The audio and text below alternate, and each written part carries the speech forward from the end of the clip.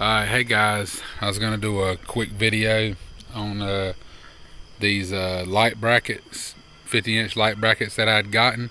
So this is Xprite on Amazon, and I will post a link to these light brackets.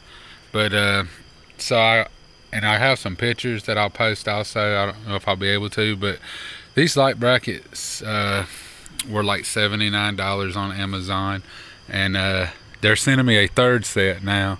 I haven't got any money invested in them now because they gave me my money back, but I put a bad review on Amazon because right here they had busted. When you tighten them up, they bust right here. It's like where they put them together, the back side's fine, the front side it's not welded or anything, it's just kind of there, so it starts splitting apart. So a buddy of mine welded them for me, and these things are solid now. He welded these for me for like 20 bucks. I took them over there today, and I'm gonna bed line them, and tomorrow I'm probably gonna bed line them, put them back on here.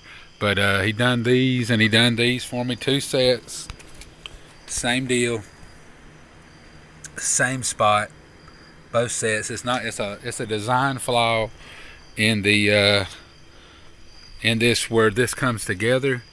It when it presses against it, it just you know, it splits apart right there. But now good to go. Like I said, it's Xprite, and they're like 80 bucks if you buy them online. And I would not recommend them unless you're gonna do this. I would try to find them cheaper, and then you could get this done to them. First thing you just need to do, find you a fab shop, take it in there and see what they'll charge you to do it. My man just charged me 20 bucks on both of them, and then like I said, I got a third set coming. Probably won't do anything to those. I'll probably just put them on Craigslist and sell them. But I'm gonna bedline both this other set and probably sell them on Craigslist also. But like I said, once you get this done to them, you're gonna have you a solid bracket. The rest of the bracket's made good. Like I can wobble the entire Jeep back and forth. The rest of it's made good. It's just right here at this part, it comes apart on both sides, and when you tighten it up, I don't care what you do. They told me a way to do it, to try to keep it from happening. I did that way, and they still busted.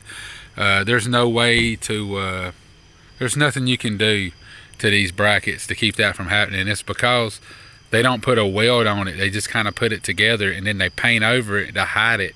And then when you start tightening it up, it just starts splitting right along there. So I got them fixed. I'm pleased with them.